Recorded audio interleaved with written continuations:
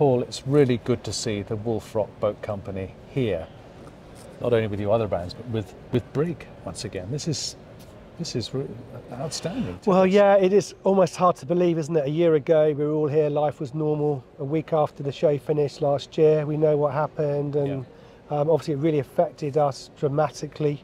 So it's fantastic to actually, a year later, to be back here where we were a year ago before it all started, and the horrendous things with the war in Ukraine, that actually we're back here with boats, and we're back here with boats that actually in the UK marketplace which are ready for owners. Yeah, fantastic. I mean, this brand has brought so much to the leisure industry here in the UK. It's given so many people such a lot of pleasure out on the water.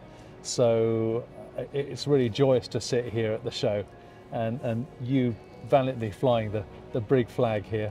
So well done. It's great to see. Thank you, Hugo. Thank you.